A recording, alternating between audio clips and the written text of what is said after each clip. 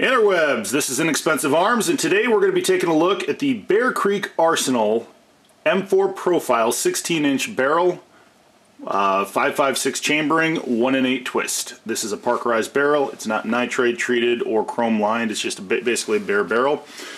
So longevity won't quite be as good as a higher end barrel, but you could probably still expect about 15,000 rounds before it's shot out of it. So, you know, decent all around. And definitely in line with a budget barrel. All right, so where did we get the barrel? We got it directly from Bear Creel Arsenal. So Bear Creel Arsenal is kind of a cool company. Every year at Veterans Day, if you prove that you're a veteran, and they'll just store your information on file, your veteran status on file after the first time, they will ship you a free AR-15 barrel. All you got to do is pay $10 shipping. So that's what I did.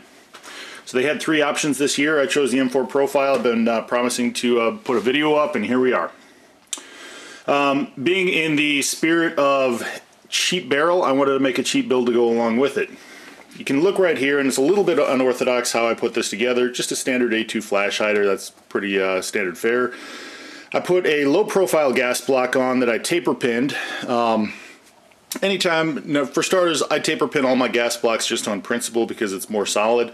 But anytime, it's not really required if it's a free float barrel, but anytime you have an exposed gas block, you definitely want to get that taper pinned on there. So, taper pinned the barrel.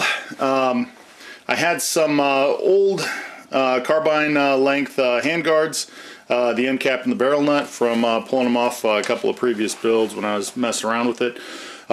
I did not include that in the price. This is a non-free floated build, so accuracy will suffer somewhat compared to free floated, but I think you're going to be impressed with the results I got. Next up, there is a company by the name of, what was it, Combat Arms, I believe, this Black Friday that had a deal on a nitrate treated bolt carrier group.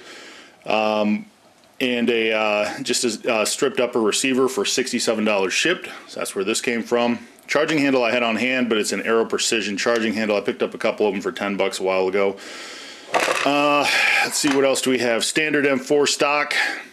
The buffer tube is an Aero Precision buffer tube, so it is mil spec and not the weaker Chinesium like some of the cheap buffer tubes that you'll get. So this is a standard mil spec buffer tube. I think I paid $7 for the M4 stock. You can find them anywhere on sale from about between $7 and $10 pretty routinely. The lower receiver, and I am covering the serial number just because I don't like giving out information on my firearms online. But the lower receiver is a polymer T&R Arms lower. I've had real good luck with these. I put a couple builds together using them. They've got brass reinforced inserts on all the stress points. They were actually the first company to do it. And I've never had one fail. They've got a lifetime warranty, and I've had real good success with them. Some people don't like polymer. That's not been my experience, though. So the complete setup as you see it right now cost me exactly $223 to put it all together. That's the complete upper. That does not include optics, does not include the Aero Precision scope mount. That's the only thing it does not include. I think I paid $70 for the scope. It's a 4.5 to 18 scope, and about $30 for the scope mount. But for the purpose of testing, and if you're putting together the cheapest AR you can, you're probably going to be using something else anyways, so I'm not going to include that in the price. But I'm right at $223, and I know what you're thinking. Yeah, how can a $223, how well is that going to shoot? Pretty well, as it turns out. And we'll go over some group sizes here in a minute. So, I took it out to the range yesterday, and let me tell you, the wind was gusting. It actually blew over my target stands a couple of times. I was fighting the wind and fighting the cold all day long, but I kept plugging at it. So I'm going to go over how she did and go from there. All right, first group.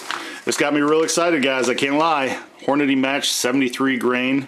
This is the first 4 shots. That's about a half MOA or a little bit more than half MOA groups center to center, and I got excited seeing that, and I ended up dropping that last shot because I got a little buck fever on the trigger there. Next up was IMI Razor Core 77 grain, and that shot out fairly decently. Not great though. I typically get closer to 1.25 inches or so. But again, this is the spoiler on the group. So 1.85 inches for a 5-round group. Again, all groups are fired 5 rounds from a concrete rest, and 100 yards. So I try not to cheat on any of the groups. Just tell you what I got, and if I knew I had a bad trigger press, I'll let you know at the time I do it. IMI 69 grain razor core, 2.5 inches. So again, you know, not great, but not horrible. All right, then I had Federal, and I believe this was Federal Fusion ammo, I want to say it was, but it was the Soft Point 64. It's their basic varmint load, Federal varmint hunting load for something you'd shoot at coyotes or something. That shot a 5-round group of 1.9 inches. PMC X-Tac, was not too impressed with that. Did not care for that nearly as much. That is the 62 grain light armor penetrating M855 NATO style ammo. 3.25 inches for 5-round group. IMI 62 grain, and this is basically the same as this, only IMI's makes it, but the bullet itself is the same. That was a lot better at 2.3 inches 5-round group. That's actually about as well as I've ever had that ammo shoot. So I should tell you something. All right, this one broke my heart a little bit.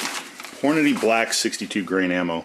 Again, this is not match grade ammo. It's considered probably better than bulk ammo, but it's not exactly super high quality ammo. Shot a 3-inch group. This again was the first 4 shots. Got a little bit excited. This one was not entirely my fault. The wind was kind of bucking at the same time, and I think I just flinched a little bit on that last shot. But without the flyer, it'd be about an inch group. With the flyer, 3-inch group. So 3-inch group. I'm not going to sugarcoat it, but I'm pretty sure that one was on me. Wolf Gold, and this is 55 grain, and it's loaded hot like a 5.56 round if you've ever shot it. It shoots about the same as an M193 round. 2.5 inch group for 5-round group. Winchester White Box, and again, this is the stuff that you can buy at your local Walmart. It's pretty cheap plinking ammo. It's generally okay. It's about in line with everything else. 3-inch group, 5 rounds.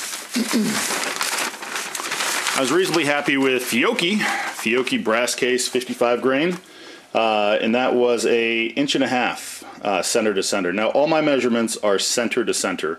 So in other words, I go from the center of each bullet hole, and that's how I wind up with it. All right, and then Wolf Steel. It did not like the Wolf Steel at all. It shot it just fine, cycled it just fine, but yeah.